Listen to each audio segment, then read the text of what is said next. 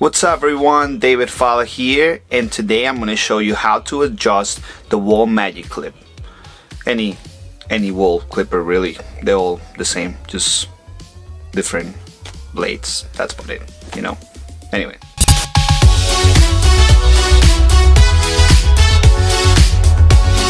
So anyway guys, I'm going to show you today how to do this. All you need is a screwdriver and you need your machine. And you need something to clean your machine just in case that you already use it. It's full of hairs, and maybe like a blow dryer or one of those air compression things. Anyway, something like that. Let's watch the video. Okay, so the first thing we're gonna do is remove the blade.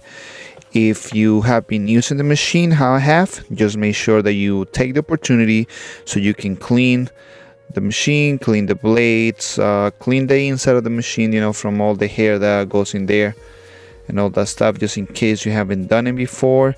You guys gonna see when I remove the blade how much hair comes out of this machine. Even though I clean the machines often, still happens, you know what I mean? So just take that into consideration, just in case your machines aren't cutting the way you want anymore. It could be that, it could be just so much hair inside. Just make sure that when you remove everything, put it on the side, and the screws, the blade, all that stuff, put it on the side where you can actually see them. Many times it happened that, you know, people start like trying to adjust the blade and they lose a screw, they lose the bottom part of the blade, and it just becomes a mess. So just make sure you organize, you know where everything is, and just remove all the hair. You can see there's more and more hair coming out of this machine. So sometimes you can use something like a blow dryer, or if you have one of those compression air machines, just use that even better. Remove all that hair, got all that hair out of there. In my case, since I don't have a compressed air machine or whatever it's called, a compressor or whatever, then I'm just using my blow dryer on high heat, high speed or whatever it's called. So just use that, and it will get the hair out. After everything is clean, and just make sure that you understand the concept of what we're gonna do. There's two parts of this blade, right? The bottom blade, which is the cutting blade, and the top blade, right? The bottom blade should be closer to the teeth of the top blade, but not surpass the top blade. So if you set it up, the bottom blade, which is the one that cuts, should be almost even with the top blade, but not completely even, because if it's too close to it, you can cut people. So that's what we're trying to avoid. So we're gonna set it up in a way that is very close to each other when the lever is close, but not to the point that you're gonna cut anybody, because then it just becomes a problem for you. So you want to make sure that it's comfortable for the client, is doing its job, but that you're not gonna cut anyone.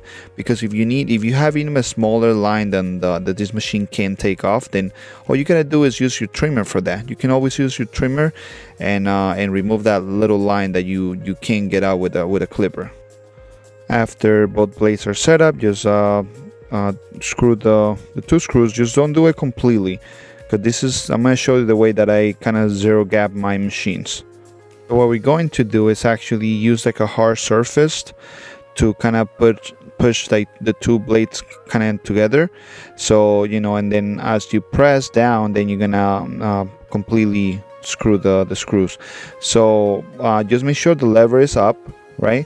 And then after you do that, sometimes it's perfect, you don't have to do anything to it. Sometimes it's not. So if you see like maybe the top blade, the bottom blade's like crooked, or the teeth are coming out, whatever, then at this point you just have to unscrew the screws a little bit, and then just play with the blade. They just kind of move it around, play with it, just look at it from the side. Just kind of at this point, there's no better way to do it, in my opinion. I mean, I don't know if there's a better way, but this is the way I've been doing it for years. So just make sure that you play with it. Just make sure it's until you get to a point that you kind of have it and it's kind of like perfect, So at this point, just screw them back together, and that's it. That's all you gotta do. I mean, just I say, like, just this might take a little bit while. Sometimes it doesn't, because sometimes when you press against the surface, it kind of is already adjusted. Sometimes it doesn't. So then at this point, you just gotta play with it. Just how I said, make sure that it's sharp, like both blades are almost even. but the bottom, but there's still like a tiny bit of space. Okay, this is gonna avoid you cutting the client. It's important that you look at it from every single angle, just to make sure that like you did a good job with it.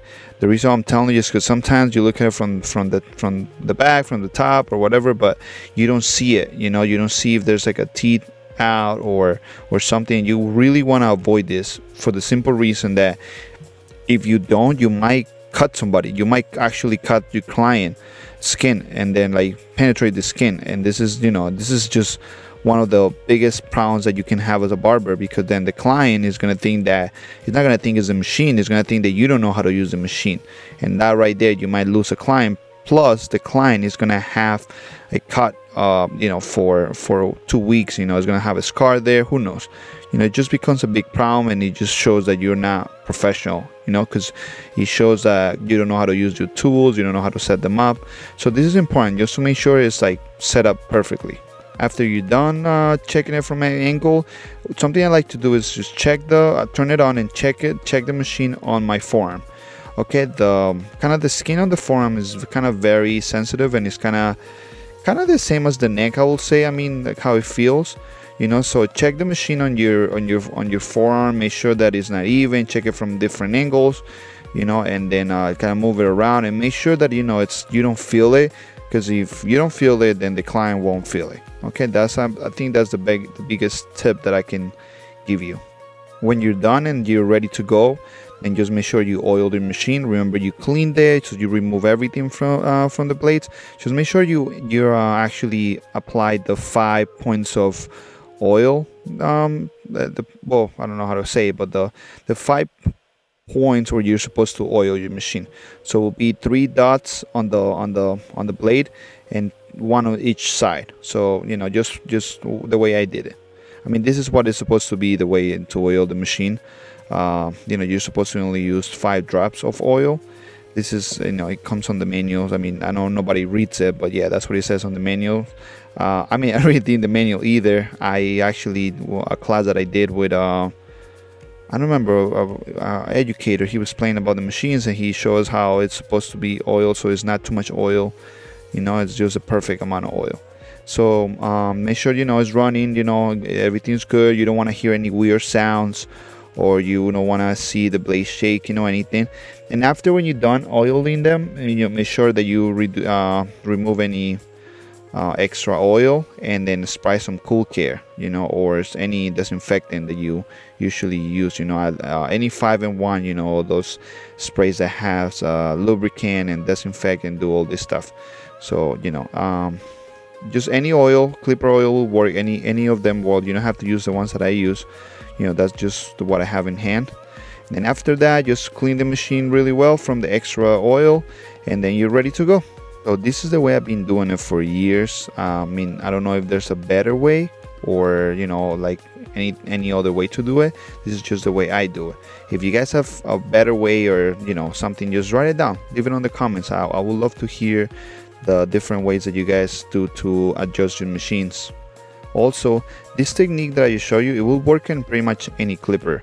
I mean, all hair clippers are pretty much the same. They have the same concept, the way the blades are set up and all that stuff, so it will work. I mean, just let me know if you guys want me to do a video on a different clipper.